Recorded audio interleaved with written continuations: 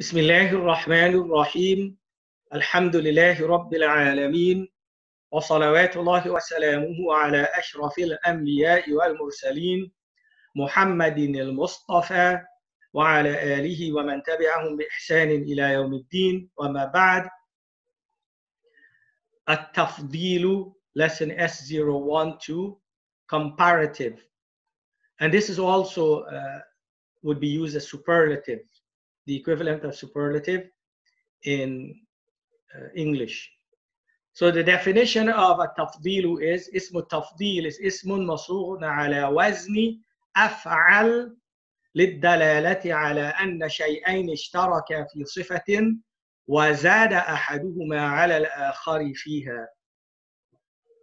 So اسم التفضيل is a word, a name placed in the pattern of أفعل, or the feminine فعلا, to indicate that two things share a common attribute and that one exceeds the other in it. For example, حسن, we say هذا شيء حسن وهذا أحسن وهذه حسنى. Sorry, الحسنى. كبير, we say هذا كبير, this is big, وهذا أكبر وهذه الكبرى. This is big, this is bigger, and that one, feminine, is the biggest. فضل. فضل mean to be honorable, or to be superior, and we say أفضل is more superior, or the most superior, and the feminine is al-fudla. Al-fudla. Now, an observation to make is that while in English we have both comparative and superlative, which is to say, to compare, we say this is good, but this is better, and that is best. We don't have that in Arabic. In Arabic, we only have comparative. So we say this is good and this is better than. And the way we would make it superlative is to say better than everything. And that would make it superlative. The comparative words have four states. There are four states for the comparative words, and I have them here in a chart. Number one, it does not have the definite article al, and is not possessed, not mudaf. In this case, it is singular masculine, and the thing compared to it is mentioned after the preposition. So in all of these four states, we would be observing whether the word has alif and lam on it, and whether it's in a state of idafa. So the ism tafdeel, it's very important that whether you use the singular or the masculine, that you observe whether it has alif and lam or not, or if it's possessed or not. If it does not have the alif and lam, al, and it is not possessed, meaning it's not mudaf with a mudaf ilay, in that case, it would always be singular masculine, and the thing compared to is mentioned after the preposition min. For example, Allah says in Quran, إِنَّ هَذَا الْقُرْآنَ يَهْدِي لِلَّتِي هِيَ أَقْوَمُ. Indeed, this Quran guides to that which is most upright. So we see the word aqwam does not have alif and lam, and it is not mudaf. Hence, it is singular masculine. And the thing that it is most upright or more upright than is not mentioned here in this ayah, but it is understood. So what this ayah means إن هذا القرآن يهدي للتي هي أقوم من كل شيء. من كل شيء. So it is mentioned indirectly or without being written or without being said. It is understood. Another example, وَهُوَ الَّذِي يَبْدَأُ الْخَلْقَ ثُمَّ يُعِيدُهُ وَهُوَ أَهْوَنُ عَلَيْهِ. And he is the one who begins the creation, then he repeats it. وَهُوَ, and it is easier upon him. It here, وَهُوَ, refers to al-i'ada, or repetition of the creation. So Allah is the one who begins the creation. Allah continued to create, and he continued to begin the creation. That's why Allah says, يَبْدَأُ الْخَلْقَ, begins the creation. Allah continues to create. وَيَخْلُقُ مَا لَا تَعْلَمُونَ, and he creates what you do not know. There is the potential that Allah subhanahu wa ta'ala created before this universe of ours, other universes, and that in parallel he creates other universes and continues to create them. The capabilities of Allah subhanahu wa ta'ala are limitless. So that's why Allah says, يَبْدَأُ الْخَلْقَ, using the present continuous tense, which means he continues to begin creations and then repeats them, and then he repeats the creation. So it is something he keeps doing. Then Allah says, وَهُوَ, and repeating it is easier upon him. Huh? It's easier upon him. Excuse me. What is meant by that? Easier than beginning it. To initiate a creation, relatively speaking, is more difficult than to repeat it because you have already done it once. But of course, do not understand from this, do not understand that this implies that starting the creation is difficult for Allah. No, that was easy also, but this is easier. This is easier because Allah already did it before. But relatively speaking, everything is easy for Allah subhanahu wa ta'ala. That's why the word ahwanu, not having alif and lam and not being mudaf, must be singular masculine. So that's the first state of the comparative word. The second, it has the definite article al.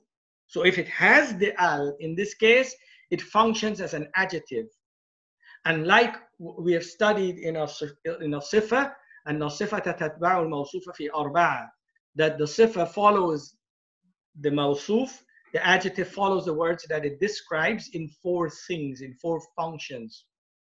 And we will examine those functions in this example here. So let's look here in this ayah. وَلَهُ الْمَثَلُ الْأَعْلَى فِي السَّمَاوَاتِ وَالْأَرْضِ. And for him, that's Allah, is the most elevated of analogies in the heavens and the earth. Al-Mathalu al-A'la, the greatest of analogies. So we have the word al-Mathalu is a noun. Al-A'la is the sifa. So Ism al-Tafdil is used as a sifa, as an adjective, and it has alif and lam. Or in fact, it's the other way around. It has alif and lam, hence it functions as a sifa, as an adjective. And the adjective follows the noun that it describes in 4 things. Let's examine those 4 things in this example. Al-Mathalu is singular, therefore Al-A'la is singular. Al-Mathalu is masculine, hence Al-A'la is masculine. Al-Mathalu has alif and lam, it is mu'arraf, hence Al-A'la is mu'arraf.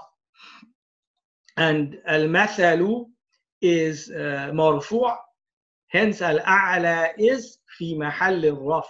Why did I say fi mahall al-raf' and not marfu'? Is because it's mabni. Al-a'la is on the pattern of af'alu. And here, because of alif maqsura, because of this alif that is written as a ya, it is mabni. Hence, we do not say it is marfu. We say it's in it's in mahall al-rafa. Fi mahall al-rafa. So it agrees in all of those four things. Another example, Allah says, oh, sorry, this is not an ayah. This is an example that I made. Ad-darul kubra jamilatun. Ad-daru means the house, and the word ad-dar is feminine. This is what feminine ma'nan, laysa lafdan. Feminine according to the meaning, not the laf, not the word. And al-kubra has alif and lam, is its mustafdil, and it describes ad-dar. Hence, it agrees with ad-dar in four things. Let's examine them. Ad-dar is singular, therefore al-kubra is singular. Ad-dar is feminine, hence al-kubra is feminine. Ad-dar is mu'arrafun, hence al-kubra is mu'arraf. And ad-daru is marfu'un, hence al-kubra is fi mahall al-rafa. Fi mahall al-rafa, because it's mabni. And jamilatun is khabar. The third state of the comparative word, it is possessed by an indefinite word. In this case, it is singular, masculine. It is mudaf ila kalimatin nakiratin. For example, Allah says, وَلَلْآخِرَةُ أَكْبَرُ دَرَجَاتٍ وَأَكْبَرُ تَفْضِيلًا. So we have the word, let me translate the ayah first. And indeed the akhirah, that's the next life, akbaru darajatin is greater levels, wa akbaru tafdila, and greater superiority or honor. So let's look for ismu tafdil here. So we have ismu tafdil akbaru, and here it is mudaf. Here it is mudaf. Akbaru is mudaf. Darajatin is mudafun ilayh. And darajat is a nakira, meaning it has the tanween, that is a sign of a tankir. It is not ma'rifa. So akbaru is possessed by darajat. In this case, the word akbar must be singular. In this case, it must be singular.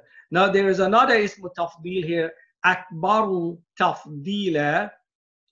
Akbaru here is not an example for the third case. Just the first one is an example. And just so that you know, the word akbaru here is ismu tafdil, and the mufaddal minhu should have been mentioned. Excuse me. Akbaru min ad-dar min ad-dunya, min ad-dar ad-dunya tafdilan. So the akhirah is greater levels and greater than the dunya in superiority, meaning it's more superior than the dunya. The i'rab of tafdila, we studied it in al-asma' al-mansuba or al-mansubat min al-asma'i. It is tamyiz. It is called tamyiz, differentiating. It is greater than the dunya in what? In superiority, in honor. Meaning you'd be honored more in the akhirah than in this life. Of course, this ayah is talking about the believers. The fourth and final state of the comparative word is that it is possessed by a definite word. So here the mudaf ilay was indefinite. If the mudaf ilay is definite, in this case it agrees. It can agree. In this case, it can agree or be masculine or feminine. There's supposed to be or here. Let me explain what that means. So we have the example. This is from Quran, Surah Luqman. Inna ankara al-aswati la sawtul hamir. Indeed, the most despicable of voices is that the voice of the donkey. The most disliked voice is the voice of the donkey. This ayah, by the way, is not intending this. It intends it metaphorically, symbolically, meaning that when we speak to people, we be gentle in our speech, we don't be harsh in our speech, otherwise we're like the donkey. So the word ankar is mudaf, and al-aswat is mudaf ilayh. But al-aswat is mu'arraf, different from darajat, which is nakira. So therefore, in this case, we can say ankar.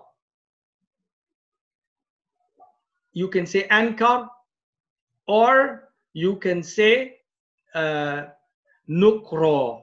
Nukra. So it's okay for us to say, now we can't change the Quran, but linguistically speaking, it would have been correct to say, Inna ankara al-aswati la sawtul hamir, or Inna nukra al-aswati la sawtul hamir. So both are correct. An example of that that I just made up, and of course there's difference of opinion concerning the fact of this this statement, but I just believe this. Aisha radiyallahu anha afdalun nisa'i, at least in her lifetime when she was there. There are those who say, of course, that Maryam alayhi salam is afdalun nisa, and we could probably write that here. That's not my intention. This is just grammar. Aisha radiyallahu anha afdalun nisa. So because the word afdal is mudaf and an-nisa is mudafun ilayhi and it's ma'rifa, it's mu'arraf, therefore it's okay for you to say afdal or fudla. Afdal or fudla. Aisha afdalun nisa'i or fudlan nisa. Fudlan nisa. So both are correct.